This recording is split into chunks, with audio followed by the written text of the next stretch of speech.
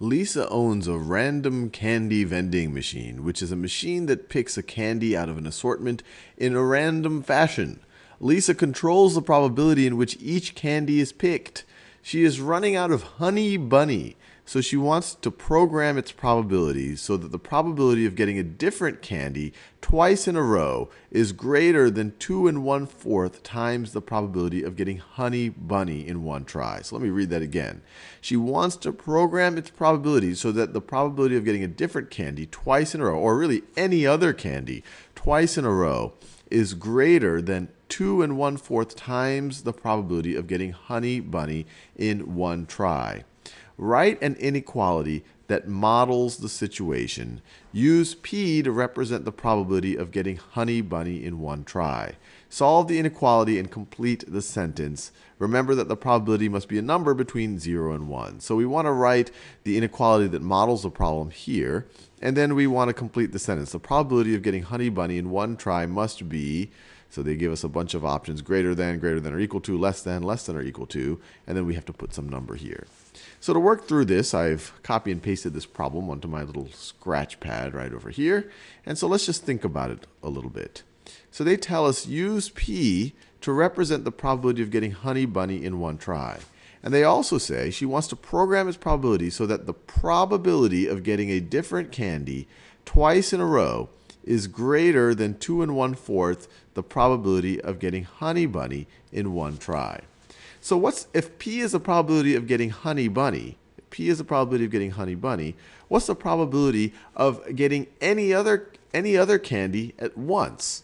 Well, that's going to be 1 minus P. If you have a probability of P of getting Honey Bunny, well, then it's 1 minus P of anything but Honey Bunny. Now, what's the probability of getting this twice in a row, of getting anything else twice in a row? Well, you're just going to multiply this probability times itself. It's going to be 1 minus P times 1 minus P, or we could just write that as 1 minus P squared. So this right over here is the probability of getting a different candy, any other candy, twice in a row. So prob of any other non-Honey Bunny candy, any other candy, twice in a row. Now they tell us that this needs to be greater than, this probability needs to be greater than 2 1/4 times the probability, 2 1/4 the probability of getting Honey Bunny in one try. So is greater than 2 1/4 times the probability of getting Honey Bunny in one try. Well, that is P times P. So we have just set up the first part. We have written an inequality that models the situation. Now let's actually solve this inequality. And so to do that, I will just expand 1 minus P squared out. 1 minus P squared is the same thing as P squared, well, I'll just multiply it out. So this is going to be 1 squared minus 2P plus P squared. And that's going to be greater than 2 1/4 P. Greater than 2 1/4 P. Now let's see, if we subtract 2 1/4 P from both sides, we're going to be left with, and I'm going to reorder this, we're going to get P squared. So you have minus 2P minus 2 1/4 P. So that's going to get us minus 4 1/4 P. Or let me just write that as 17 over 4P plus 1 is greater than 0. Is greater than 0. And so let's think about solving this quadratic right over here. And under which circumstances is this greater than 0? And to think about it, let's factor it. And actually, before we factor it, let's simplify it a little bit. I don't like having this 17/4 right over here. So let's multiply both sides times 4. And since 4 is a positive number, it's not going to change the sign of the direction of this inequality. So we could rewrite this as 4P squared minus 17P plus 4 is greater than 0. is greater than 0. And let's see, what are the roots of this? And we could use the quadratic formula if we wanted to do it really quick. We could probably do it other ways. But negative b, so it's going to be 17 plus or minus the square root of 17, negative 17 squared, b squared, so that's 289, minus 4 times a times c. Well, a times c is 16 times 4, so minus 64. All of that over 2 times a. All of that over 8. So that's 17 plus or minus, let's see, this is the square root of 225 over 8, which is equal to 17 plus or minus 15 over 8, which is equal to, let's see, 17 minus 15 over 8 is 2/8, which is equal to 2/8, or 1/4. So that's one of them. That's when we take the minus.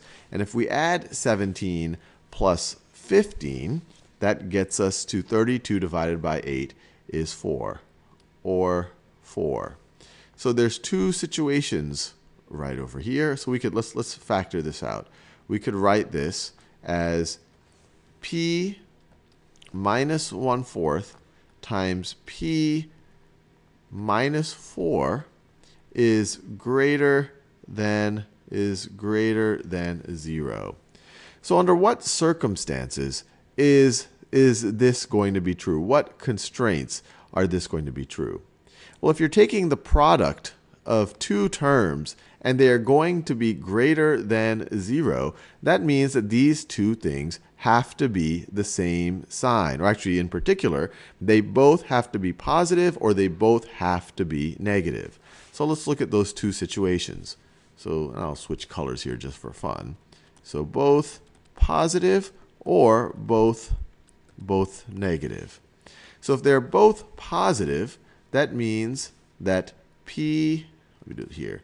That means that p minus 1/4 has to be greater than 0, and p minus 4 is greater than 0. Add 1/4 on both sides right over here. You get p is greater than 1/4, and p is greater than 4. So that's the situation where they are both positive.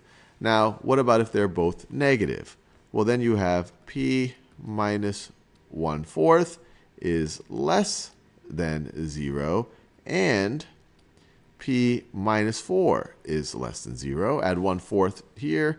So p needs to be less than 1/4, and p needs to be less than 4. Now, what does this constraint simplify to? P has to be greater than 1/4 and p has to be greater than 4. Well, if p is greater than 4, it's definitely going to be greater than 1/4. So all of this collapses into p needs to be greater than 4. That's the situation where both are positive. P must be greater than 4. Now what about here? Well, if p is less than 1/4, it's definitely going to be less than 4. And this is an and right over here. So this collapses to p is less than 1/4. So which one do we go with? P needs to be greater than 4, or p needs to be less than 1/4? Well, we need to remind ourselves that we're talking about a probability. To go back to the original problem, we're talking about a probability of someone getting honey bunny in one try. A probability must be between 0 and 1. So the probability having to be greater than 4, well, that just doesn't make any sense. That doesn't make any sense in the context of this question. So we have to go with the probability of getting honey bunny needs to be less than 1/4, or less than 0.25, which makes complete sense.